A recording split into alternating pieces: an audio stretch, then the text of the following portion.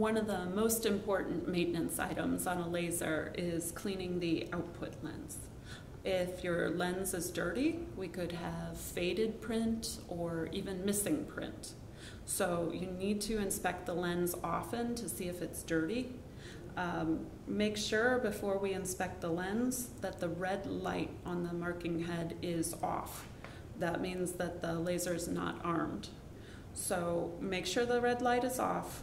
If you're able to get to the lens easily, we can just look to see if there's any debris on the lens. If it is dirty, then we will have to possibly remove the lens.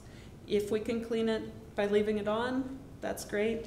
If we do need to remove the lens, on a marking head like this, you turn 1/4 to 1/2 of a turn, and that lens holder is going to drop out. Be sure to hold it tightly. This is a delicate component. You don't want to drop it.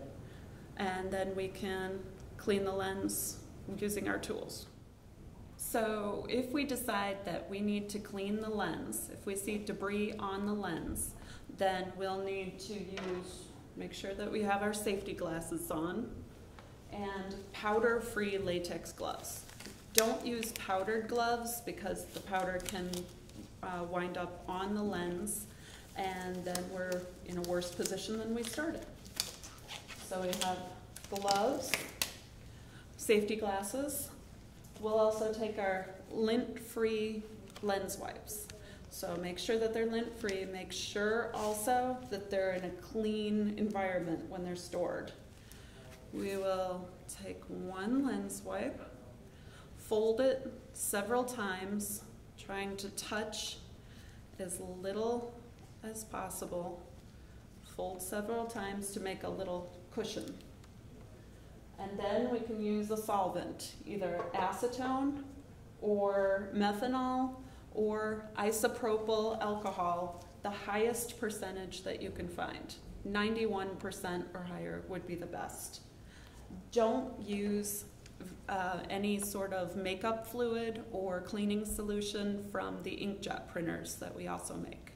That can damage the lens because it has many other things other than solvent in there that help printers to work, but not your laser to work.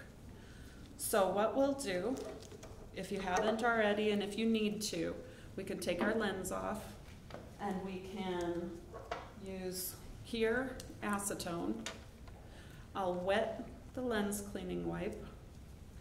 And the best way to clean the lens is to work from the center outward and keep alternating where you're holding this little cushion. Why we want to do that is that if we just use a different portion and there's a piece of sand or grit on here, maybe we only make one small scratch on the lens. If we go in circles, we can have large scratches on the lens. So work from the center outward. When you've gone all the way around, we can clean the outer ring of the lens holder, so all the debris that's built up around the edges. Take a look at the lens. We may need to repeat that process one more time.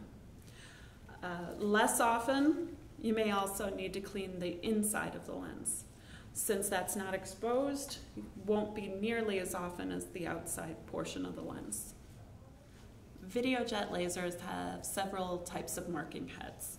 The first one we looked at, in order to remove the lens, you turn 1/4 to 1/2 a turn, and no tools are required. We do have some other types of marking heads that may require just an Allen wrench to remove. Here we have an SHC 100 marking head, and there are 2 screws that we would remove in order to take the lens out.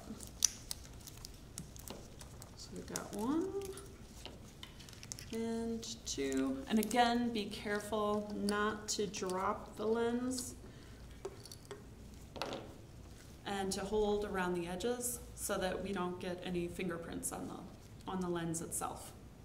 And you use the same cleaning method on this lens that we did on the smaller one.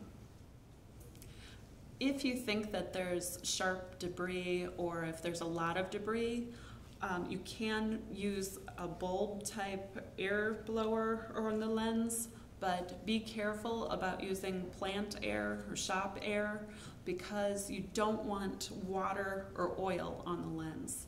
Also, we want to be careful not to use too much pressure to blow any air across the lens because we can scratch the lens.